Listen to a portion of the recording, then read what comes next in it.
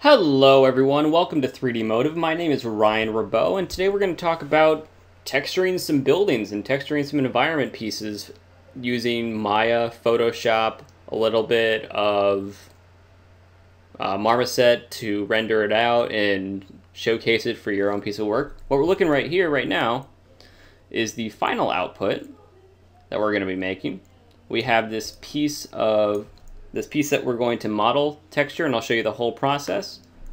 So I would love to just kind of get right in there and show you everything. But first I want to show you the concept, which I'll explain in more detail later. Paint it up relatively quickly.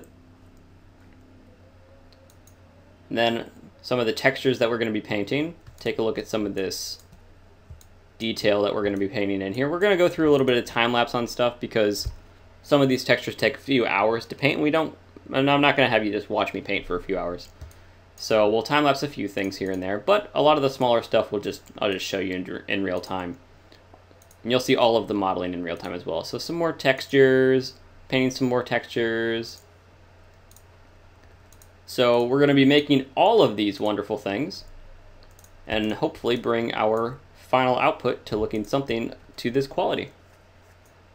So let's just dive right in. We're gonna go right into taking a look at our concept and modeling this thing up.